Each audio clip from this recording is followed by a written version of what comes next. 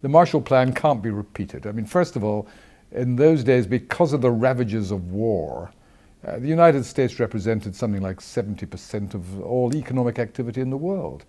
If not America, there was no one else who could make that kind of financial input. That's the first point. The second point is that the problems themselves are different. We're not just coming out of a world war. What we have is problems of individual countries, sometimes of certain larger regions.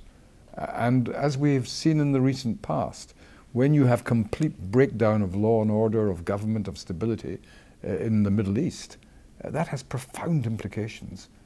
For example, for Europe, because you have a migration of refugees or ordinary people trying to get away from the turmoil. And where do they wish to go to? They wish to go to those countries nearest to their own places. So the ideal solution is to solve the problems of a country in that country, not simply to, as it were, export the problem elsewhere.